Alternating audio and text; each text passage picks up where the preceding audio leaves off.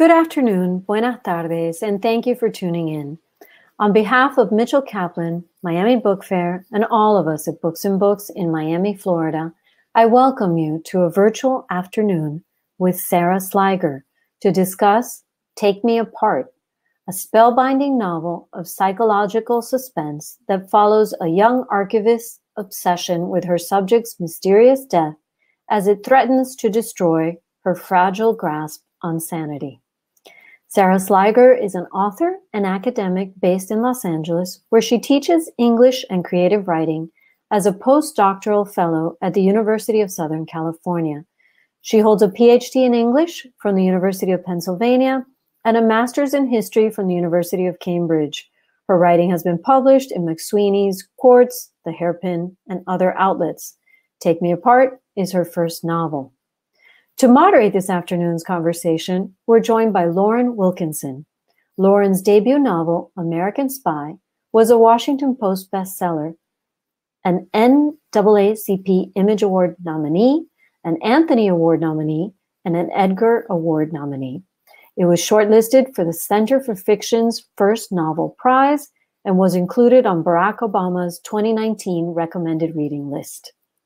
Lauren's writing has appeared in Granta, The Believer, New York Magazine, and the New York Times, among other publications. Lauren splits her time between New York and LA, where she works as a writer for television. Throughout this afternoon's broadcast, you're invited to ask questions by clicking the Ask a Question feature at the bottom of the screen, and you can order your copy of Take Me Apart from Books and Books below by pressing the green button. We appreciate each and every order and the generous donations from viewers everywhere. And now, without further ado, I'd like to welcome our guests to the virtual stage.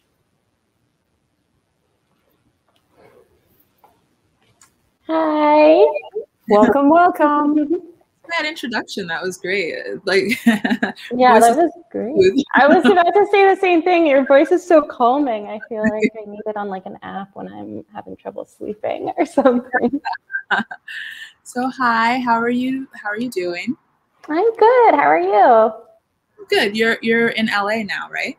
Yes. Yeah, I'm in LA. So it's I guess not that early now actually, but I have my coffee and everything. So this is I'm asking you about, I'm asking you a question about the book, but because are you from California? No, I'm from Central Illinois. Yeah, so pretty far. I was asking because California does really feel like a character in and of itself and Take Me Apart. So, was that intentional? Did you feel that you were trying to capture something about the state, or what were your? Yeah, I think, especially growing up in the Midwest, I feel like I've always been really in the idea of the ocean or like beaches and forests or mountains. Like all of this is felt very sort of like mythical to me when I was growing up, and I was really entranced by it. And so I think when I was in my 20s and I moved to the Bay Area for 6 months, and I was like so excited because I had never been to California. I felt like it was this like big place in the American imagination, and it sort of felt like this other world because I had like gone to school on the East Coast and grown up in the Midwest.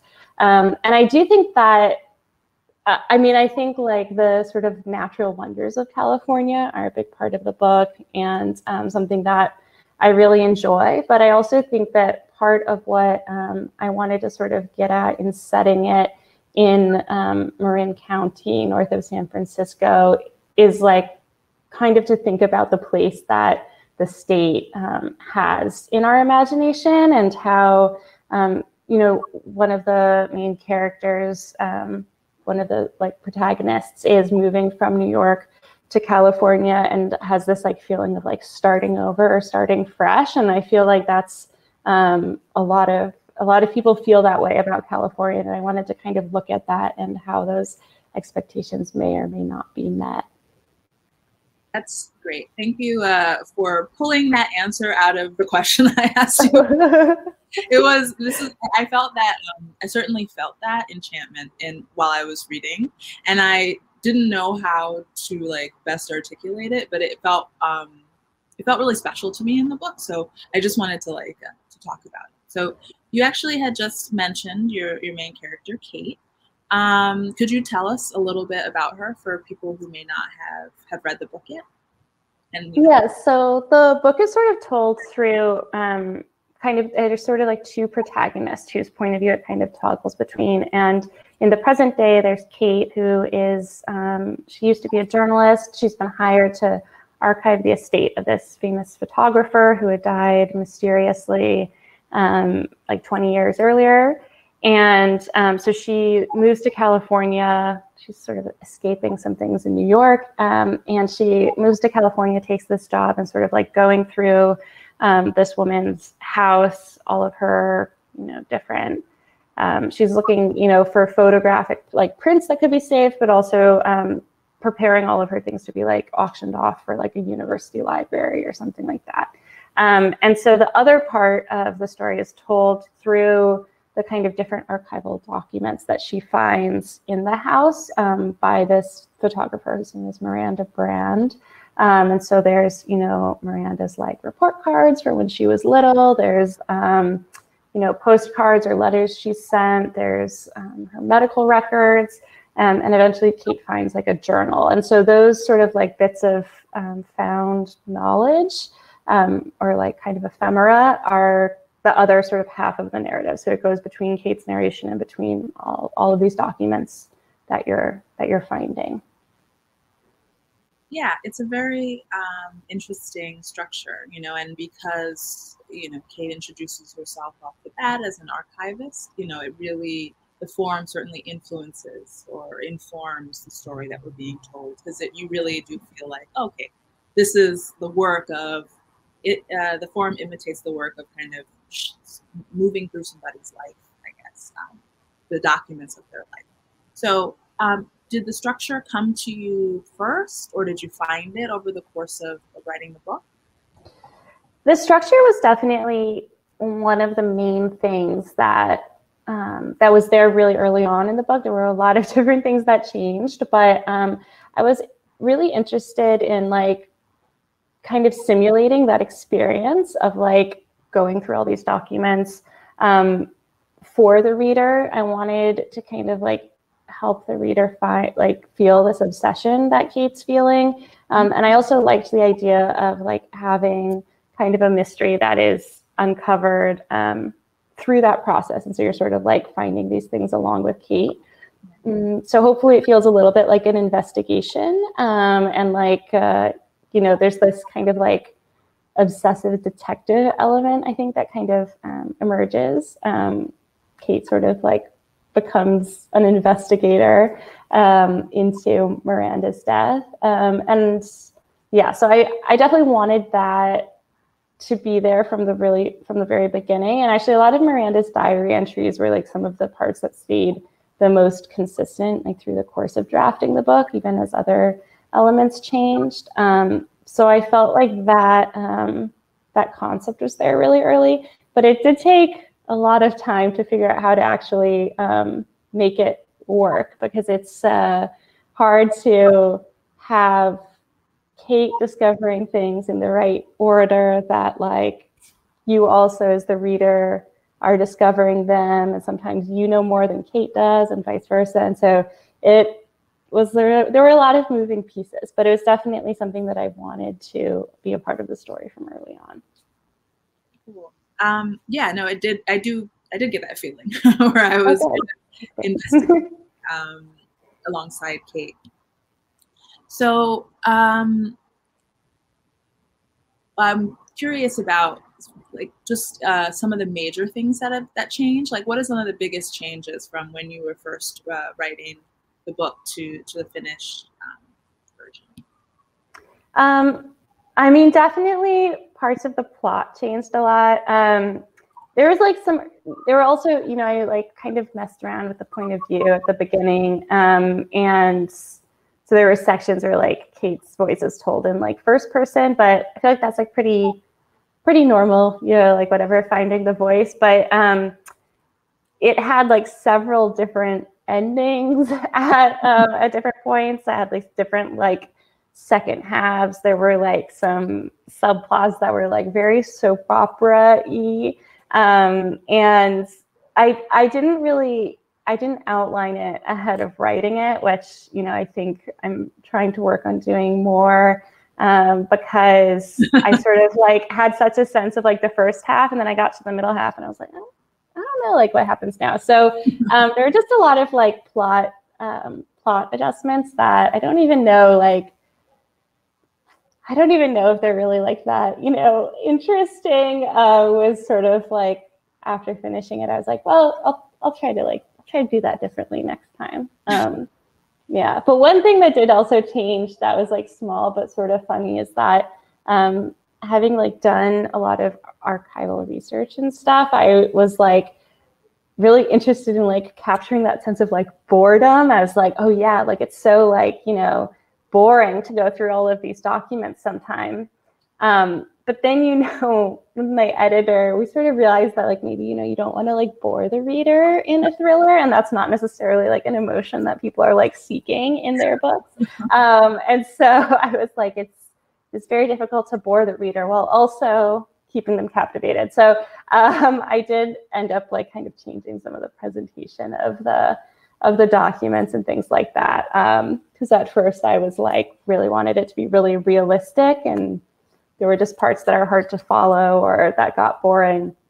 Because, sorry, by realistic, I mean like I wanted there to be a lot of, I wanted the documents to be like things you would actually find, which they are, but there's like more of like a narrative, like storytelling or something that happens through them than you would really find in the archives. So yeah. I think that was part of an adjustment. I'm with you.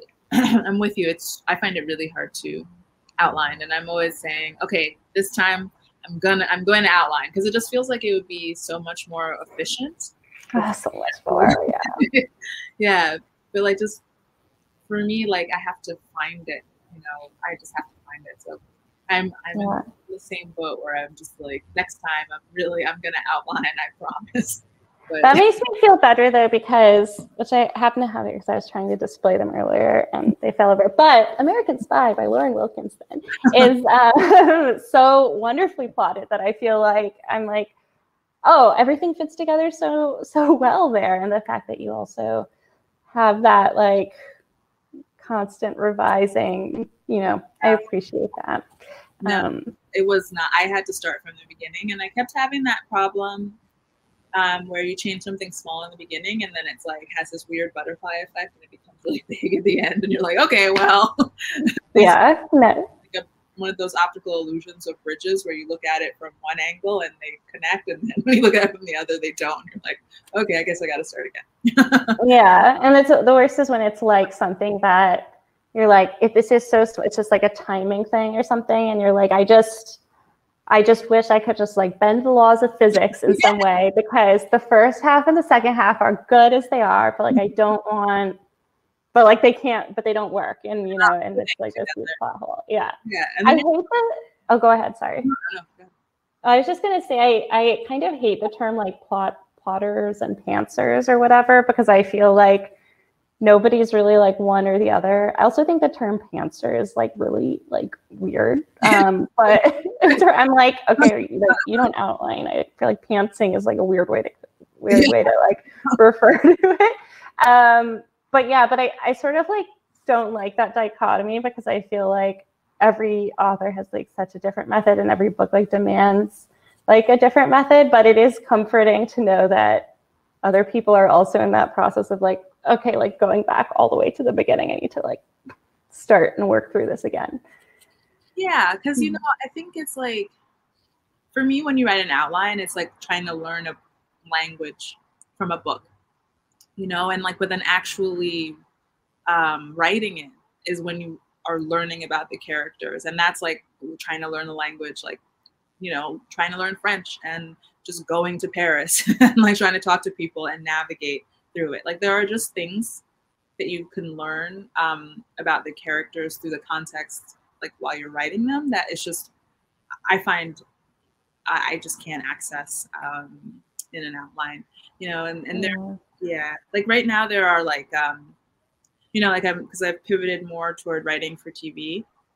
It's like, you know, you have to outline first before you know, because that's like a document people pay you for, and everyone wants to, they want you to write it, but there are quite a few people and there's a lot of money, so they're like, hey, we want to have some idea what you're doing, and some like we want to have some opinion on it. You can't just like like a clue, just like something a little too, you know? You can't just like shut yourself off like the, you know, the novel where you kind of, you know, you have your relationship with your editor, but for the most part people are just kind of letting you figure it out.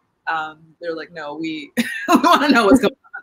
So yeah, I'm finding that I need to write story outlines for like professional reasons, but still, like I know that when I'm writing them, they're a little bit of a scam, because I know I probably will do some of those things, but until I'm actually like in the story and seeing, understanding these characters emotionally, I can't really, I don't really know what's going to happen. So. Yeah, totally. I'm like finishing the draft of my second book now, and like I did outline it before, or like I had like a much clearer sense of like the whole arc of the plot and everything. And I was like so proud of myself, and I was like, great, now I just need to like write it. But then I feel like what happens often is like I outline it, and then as you say, like you get to know the characters more, and you're like, well, this character like wouldn't make that series of decisions, so like it doesn't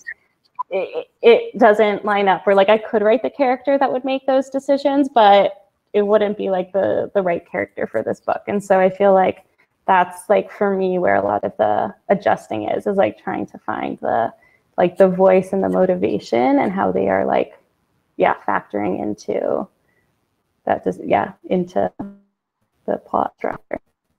Yeah, it's not easy. Yeah. Not an easy thing to do, but yeah, even when you know, when we read books like yours where it looks like, okay, this was, it reads easily, and I think sometimes people are like, oh, maybe it just flowed. It's like it takes a lot of work to get it to read easily. Yeah, but I also feel like that's like a great compliment to me, because I feel like I really like value creating that kind of like immersive sense. So I'm glad that it, you know, has that feeling. Yeah, that's good. Yeah. So you said you were working on your second novel right now. Yeah. I'm trying to finish up the draft and send it to my editor and finally have someone tell me whether it's like too wild, which I feel like is also, it's like a good, like, it's like exciting to be like, oh, is this like too wild? I actually think that's like usually like a good sign, right? That you're like kind of doing something or challenging yourself, pushing yourself. But I'm very excited to like have some feedback on it because I'm like so in it. But yeah, it's, I'll just let, I won't give like the whole, I don't even have like a good pitch yet, but it definitely is in like the vein of Take Me Apart. It has like this kind of like suspense element. It's like on this kind of remote island and in Maine, so like the other side of the country. There's kind of like a horror element as well. So I'm excited. I think it has like a similar sort of like tone, but yeah, different story. I like that. The idea of it being you've like flown across the country for this next one. Yeah, they now have like, we'll have run out of oceans in the United States, so I'll have to go to another ocean or something. So Take Me Apart was your debut. What surprised you about the process of writing a book?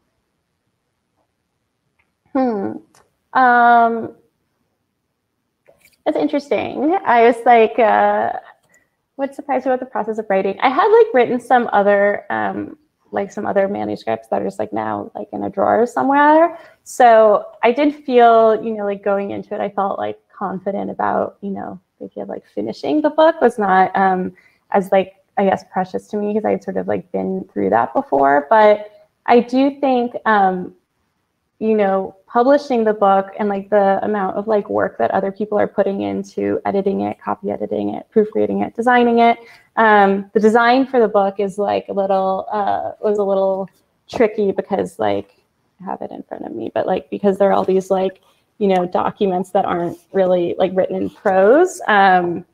The designer at my publisher was like awesome. And, you know, we sort of had to do a lot of talking about like how to actually present this information with my editor. But just like having, I feel like all of those different voices were contributing to the book, even though like, the publishing process in some ways, I feel like it also changed a bit like how I think about writing, which is such like a private activity. But then when it also becomes like this creative effort from other people as well, I feel like, yeah, it's been, and I'm trying to think of like what would be like the precise word to describe it. I don't know, but I think like humbling, and also I feel like the publishing process pushed my writing further than like I expected it to in a really positive way. What about, is TV? I mean, TV is like so like collaborative, right? Yeah, it is. I've lost you on my like you're a purple blur on my screen, but I can't tell if that's general. But I feel like we can just keep going, but maybe there might be a... I've lost your image as well. Really? And I think it may just be a momentary, you know, glitch in your Wi-Fi, maybe. Okay. Do you want me to close you out and prompt you back in? See if we can do it that way, or... Oh, I didn't hear. Oh, okay. Yep. Oh, cool. Does that work? Nope, not yet. Okay, oh, yeah, actually, I can see you. Oh. I can't. Okay, I can come back in then. Yeah, do you want to kick me out and I'll Yeah, rejoin? let me do that. Let me do that. Should I vamp while Sarah's gone? Yeah, you just do what exactly. Yes, you should. We definitely, okay, there she is. Hi. Okay. It's weird because I was like totally able to hear you and everything. So sorry about that. Oh, no, I could hear you. You just suddenly were gone. Yeah. This is exciting. Now we've switched sides of the screen, which is like very... It's like, it's like if we were in person and we just decided halfway through to like switch seats. Yeah. I think that should be maybe a convention. Yeah, just like it's like jumping into the other person's shoes. You know, you're like, oh, I'll see things from your perspective now for a moment. Yeah. But you were saying that like TV is so like collaborative, and I was just curious like how that has changed your sense of like the writing process in general, and also like if you feel like that's changed how you think about books and novels. Well, I think it has changed the way that I think of myself more than anything, because in the beginning, like when I first was writing my novel, I was like, there's no, they asked me if I wanted to try to write the screenplay, and I was like, there's no way, like I can't write for the screen, I just can't do it. It's too transparent. I felt like I could hide my flaws more in a novel for some reason, even though novels are like not like they're easy. Or I just felt like you have your name really big on the cover. I feel like it's like more yeah. So that's actually one thing though that I have really enjoyed about TV writing, is because it is collaborative. So it's not like, so if people don't like it, they would probably be like mad at the actor, not like you know, they don't know really, they're not really like thinking about the writers, I guess, like unless they are, you know, handful of writers, but for the most part. And then, yeah, I mean, but like, I think that I realized, okay, well, I actually can do this, you know, I can do this kind of thing, and I can collaborate with a group of people to come up with a story. And I actually like it a lot more than I was expecting to. I actually think I might prefer it in certain ways. Like I think I'll write another novel, but the big thing I noticed is that I think it's probably made me more inclined to like reach out to my editor when I'm facing a problem and I know that I'm kind of like suspect that I'm going in the wrong way, or I know that it's not perfect, but it's like I can just reach out to her now, like because like when I was writing my book, I would write that draft and spend like 6-7 months on it, only to be like, this is wrong, this isn't right, you know. Yeah. For help much earlier.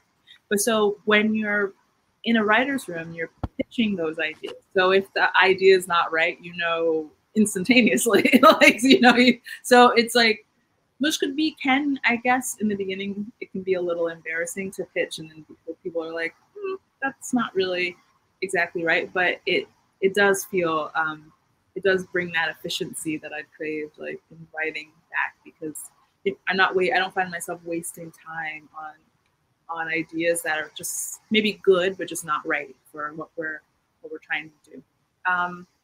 Yeah, so I do think that I will bring that back to just the willingness to be a little bit messy, or like not give my best work, not give my best work in the first draft, because I can accept now, after having worked more collaboratively, that it's fine. You know, like you're allowed to not. It's a first draft. Like no one is expecting it to be perfect. But I did have to learn that lesson, and it'll probably be a lesson I'll have to relearn as I keep on. So, well, I guess speaking of lessons like that, you know, if you were, I was really thinking, I was like, yeah, that sounds really great. I like really would love just to have somebody like tell me like, no, don't do that. I gotta say, if you are at all interested, you should do it. You should, you know, because it's not writing. In my experience, writing a book is about 1 billion times harder. It's just than writing a script.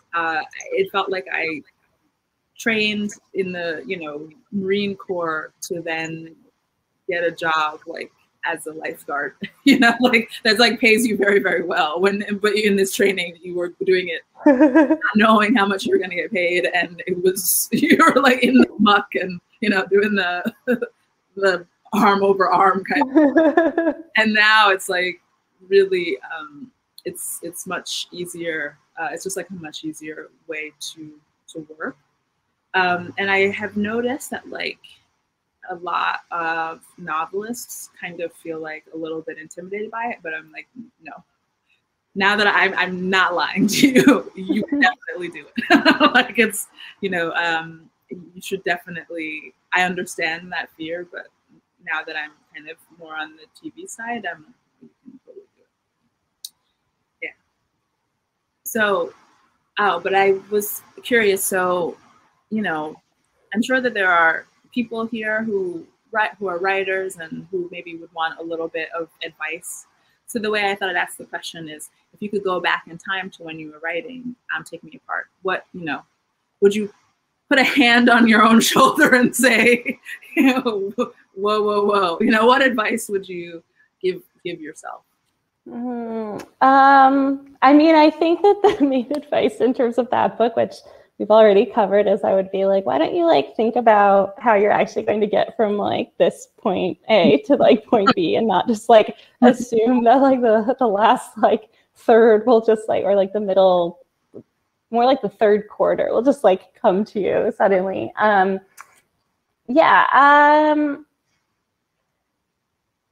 mean, I guess I'm just trying to think. I mean, I guess it's hard to think in terms of that, because part of me is like, well, I'm happy with the book that came out, and I don't know like that there would be another way to arrive at that particular book. But I do think that, you know, I felt, you know, maybe in writing that book, like at the beginning, I felt this, like I really wanted to like get it done. And that's part of why I didn't like spend the time in that particular, like in this particular draft to like think about what the whole like arc would be. And I do think that if I had like sat with the characters and the voice like a little bit more, that I feel like some parts of it would have been like really rewarding. There were just like some very dark like moments where I was like, I have to delete like 60,000 words from this like 100,000 word book, and it was like very sad. So yeah, but then at the same time, you know, I'm like I said, I'm happy with how it came out, so it's okay. But I think that sometimes, you know, there's this language of like, oh, like just do like the messy first draft, that I think is like definitely true in some respects. And I like, it's certainly something I tell my students a lot, because like it is hard, especially if you're like newer to writing, to like get yourself to turn in, like we're saying, and like produce something that doesn't feel perfect.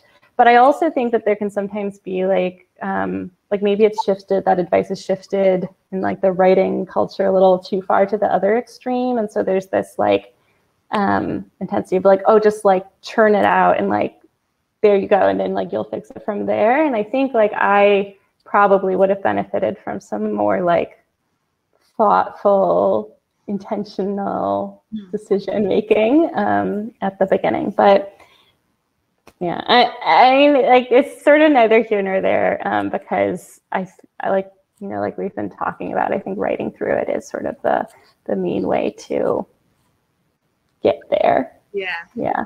Did you feel that you integrated writing this book like into the rest of your life well when you were doing your first one?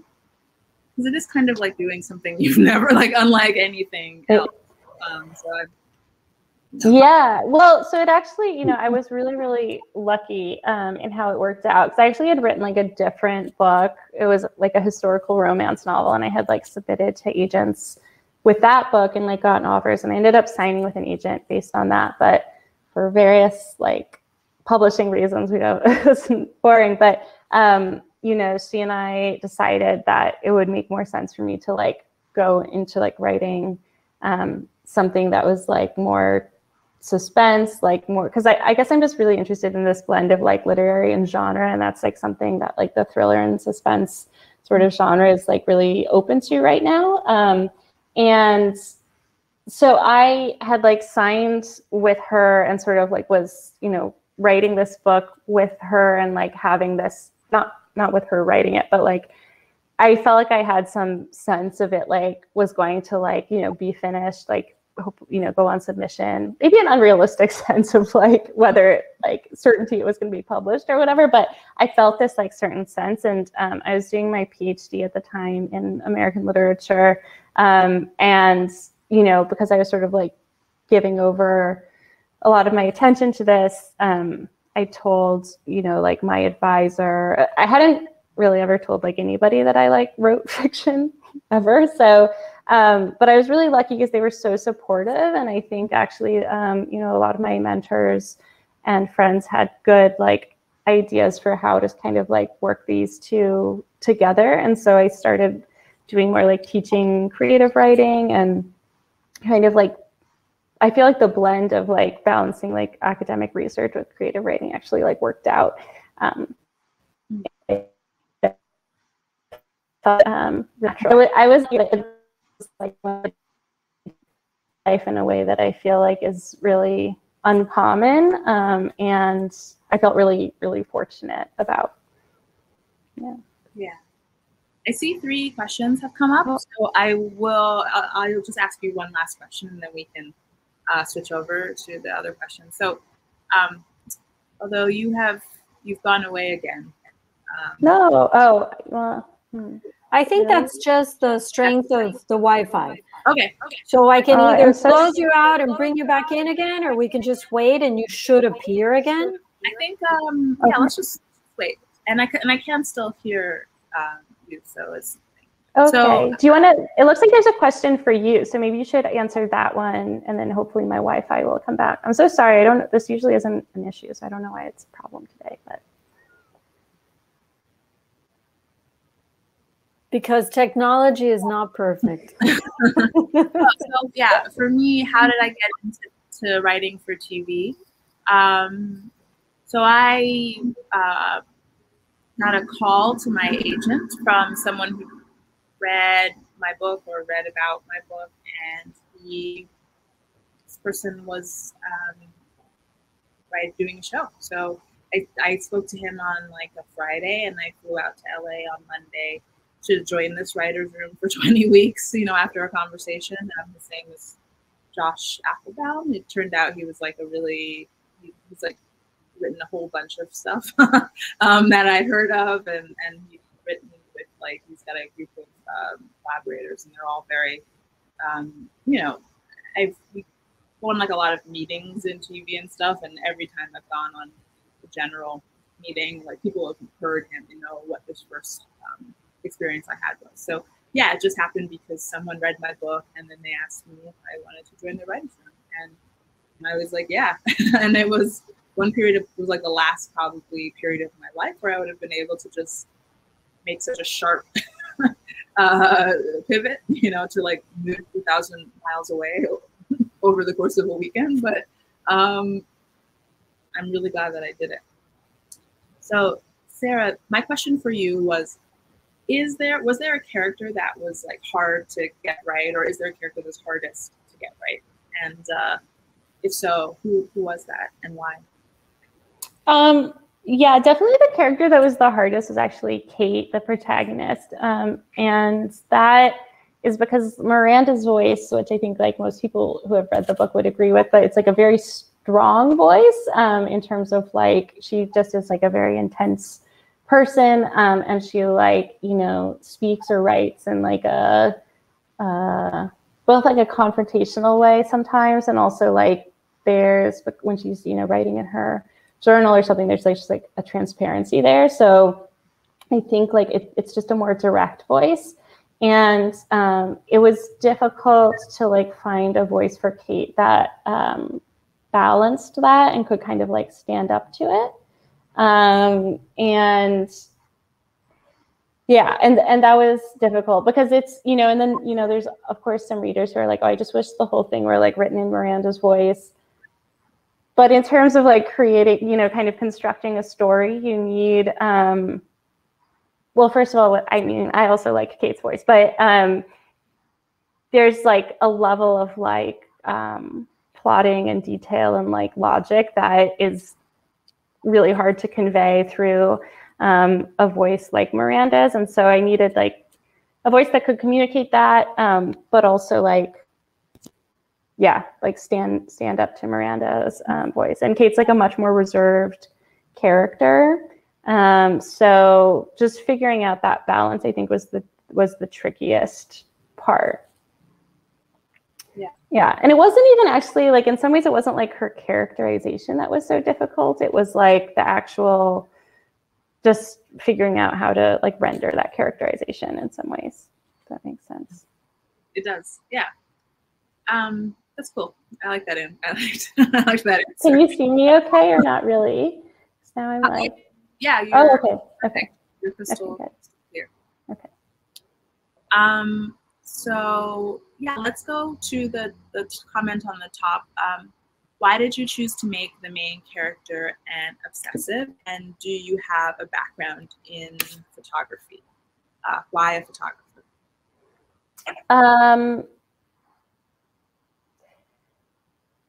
I mean, in terms of like the obsessiveness, I mean, I think that was, part of that was just something that was really important to the book from the get-go. And I think like I was just really interested in like rendering that sense of obsession and like kind of exploring the different ways that like different types of obsession can sort of like shape people's lives. I actually first reading this conversation thought it was talking about Miranda, who is obsessive in certain ways, but I think it actually is referring to Kate, who is obsessive in different ways. So it's sort of interesting. I'm like, I guess they're all obsessive. But yeah, I mean, just like that fascination with like an object or a person and like trying to gain meaning from that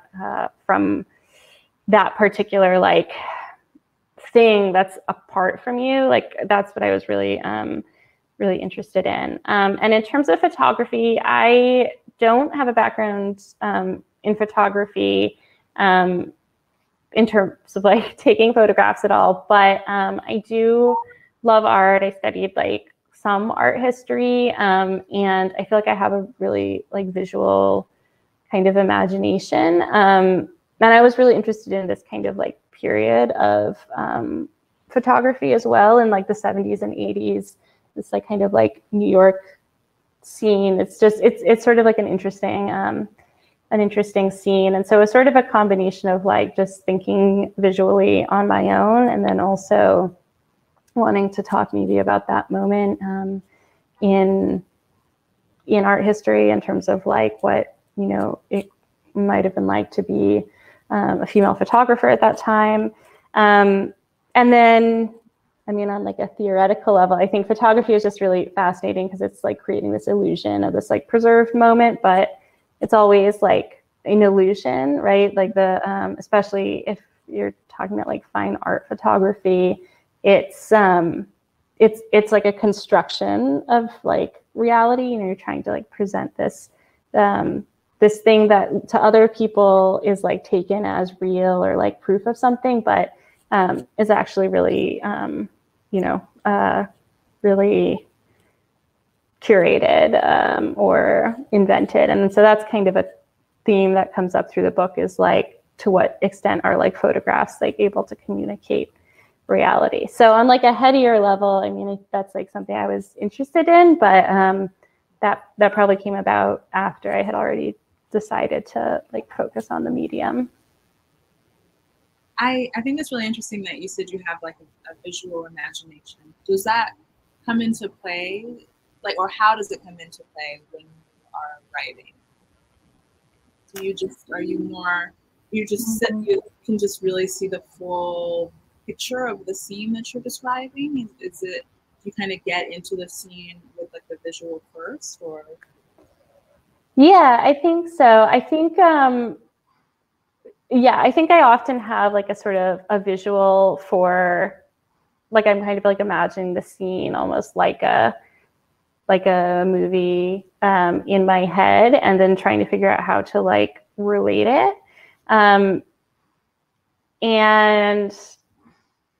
then, yeah, and then sort of trying to figure out how to translate that like visual element into writing, but like into writing that like produces the same emotional like tenor that I would have watching it. Like, I think I may have some like level, and I think probably a lot of writers do, of like synesthesia between like that.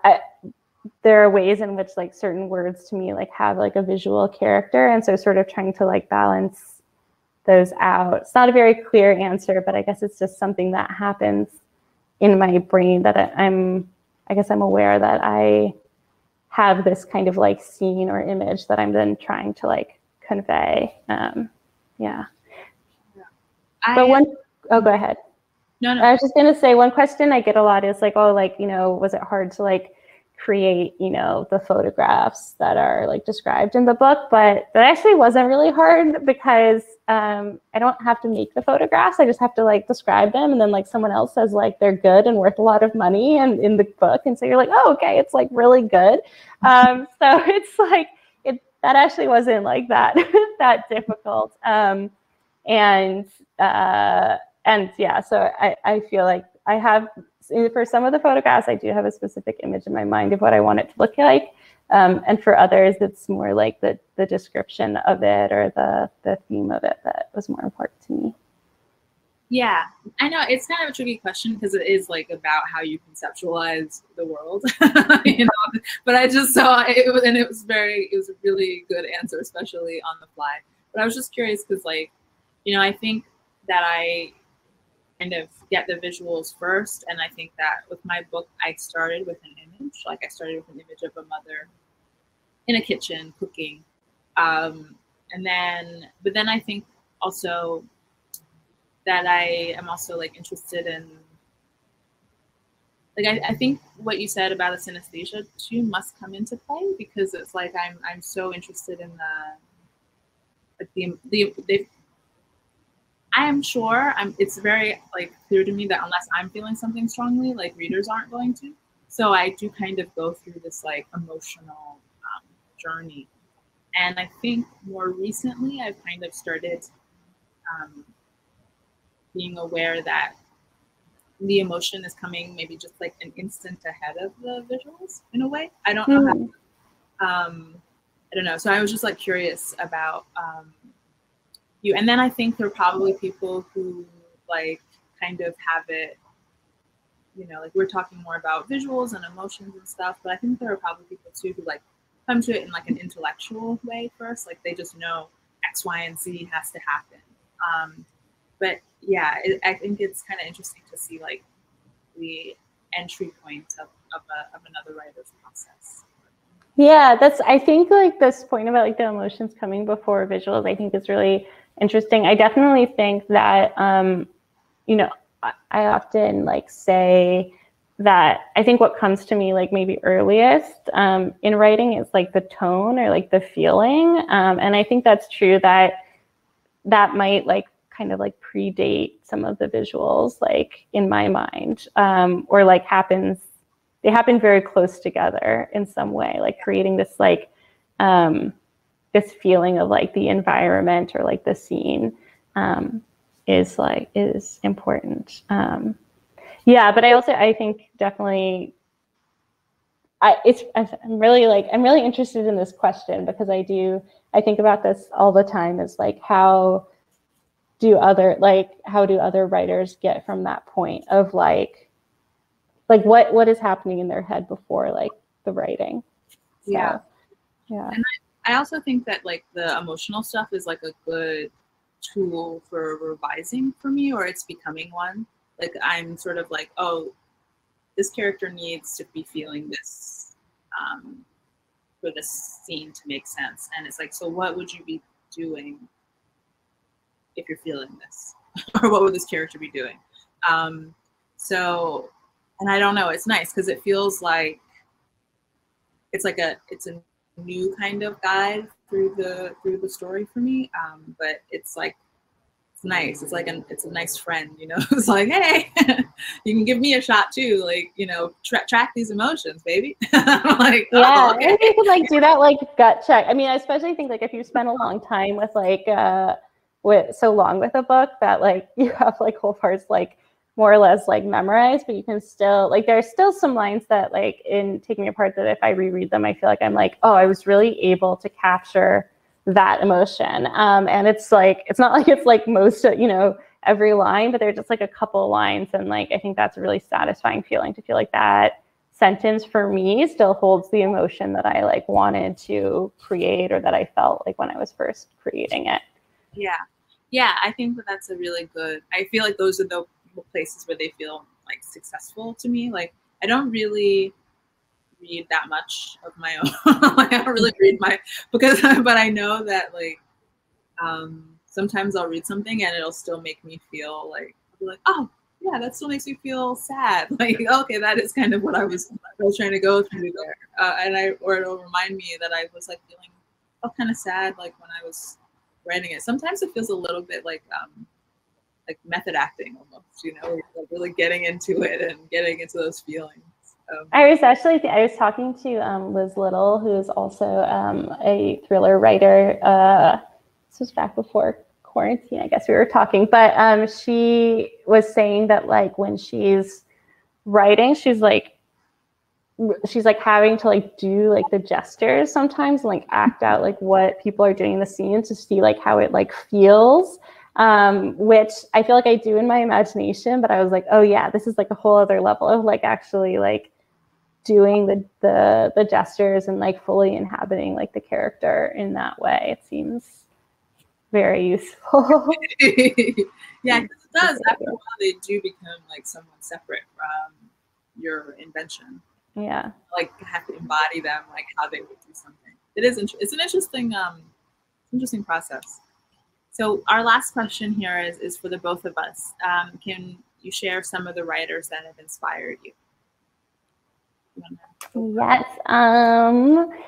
There are so many. I mean, I read really widely and I feel like I just sort of like love absorbing things. But I think like in terms of in the genre, I think like Tana French is sort of someone who I feel has been like really really inspirational to me. I think Donna Tartt's The Secret History is like, everybody says that, but I do think like that because of that feeling actually of like the mood and like the ambiance that's like created, I feel like those two authors were like really formative to me.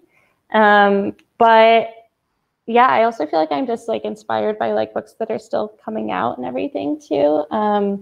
And I really liked Susie Yang's White Ivy last year. I found like that was like a book that was like, I don't know, I just love that feeling of like you finish a book and you're like, oh, like yes, like this is what writing can do. This is so exciting. I read like the most recent Ishiguro. I felt like that. I was like, but then I was like so inspired for a day, and then I was like, I can't do this. So like, this is like not, only he can do this. But yeah, that was great. I I just read this book. It's coming out next year by Marie Rutkowski, and it's called Real Easy, and it's so great. It's like set in a strip club in 1999, and the author like worked in a strip club at that time, and so there's like, it's just like has all of these like details, and it's like so sensory, and like there's so many different characters, and I just feel like it's like the feelings that these authors are able to create that I find really inspiring. Yeah. I always like freeze when I get this question. I know, it's so hard. Yeah. I like, I'm like anticipating it. There's something about it that I just like, I have trouble. But I'm also reading Clara and the Sun, the latest Ishiguro novel. And I am so inspired by him. I think he's probably my favorite living writer, actually. Like, and I think the inspiration for me comes in like a professional sense too, because like, he's really not, it's always literary, but he's not bound by genre, not really. And I aspire to that big time. My first book is a spy thing. I just submitted a story that is, I think it's sci-fi. So, but it's like, we're going to see, because I like just submitted it to my agent for her to like submit to, so we'll see what her take on it is. Yeah, I just I should just look. Like my eyes just fell on Marlena by Julie Bunton. That's like a book. Yeah, I have that up there too. That's a great book, and I think it's like for the same. It's like so emotionally evocative, and I think it's. Yeah, I think there are so many. I think that's what inspires me the most, where a book just like really brings me, or it just reminds me what literature can do, like you said, where it's like, oh yeah, I've like really gone on a journey with this author. That's amazing. Yeah, totally. I just feel like any book that it's like it takes the reader on that journey and it like creates that experience, like I don't know, like the experience that the author like set out to do. I think like regardless of genre is like, I mean, on my bookshelf we have like young adult, we have Angie Thomas, we have like some romance novels, we have like graphic novels, like there's like I mean I have like theory of the novel, I mean that's just something I have from like grad school, but I feel like what's most inspiring with this, a little bit of like a cop out of an answer, but it's just like reading across all these different genres and like seeing like that people are able to use language in such like radically different ways to create stories that like captivate readers within like the rules of that genre. I feel like that's so it's sort of like the whole like collage. It's inspiring. Yeah, I don't think that's a cop out. I think that's true. Like, it's just like you can also, just that all these different genres, because it kind of just expands your vision of what you can do as a writer. So it is really inspirational. And then also, I don't want to do it like in a way that I'm keeping up with the Joneses, but it is good to know what other people are writing. You know, like just like, you know, your friends, it's good to read them. And it's also good to know like what's happening in books, I think, because it's like, you know, you just want to know what's going on. It's just like a good check-in. Yeah, it's like a conversation, like participating in a conversation. Yeah, exactly. Yeah. So I wanted to come back on and tell you, thank you. This has been an amazing conversation. I have such great admiration for what writers do. I mean, the fact, when you think about the fact, as you were talking about method acting and acting things out, these people come from you. I mean, do you realize how remarkable that is? What a creative act that is, that you are living all of these simultaneous lives, creating all of these characters, inhabiting all of these worlds. That is amazing, amazing, truly. So I have great admiration for the work that you do on a daily basis. We hosted Kazuo Ishiguro in conversation with Neil Gaiman. And that was really wonderful. And I have to say, Clara and the Sun was, I think, a masterpiece too. I mean, it was so profound. It lived with me for such a long time also and just touched me very deeply. But, you know, we read, all of us, I think, are reading galleys.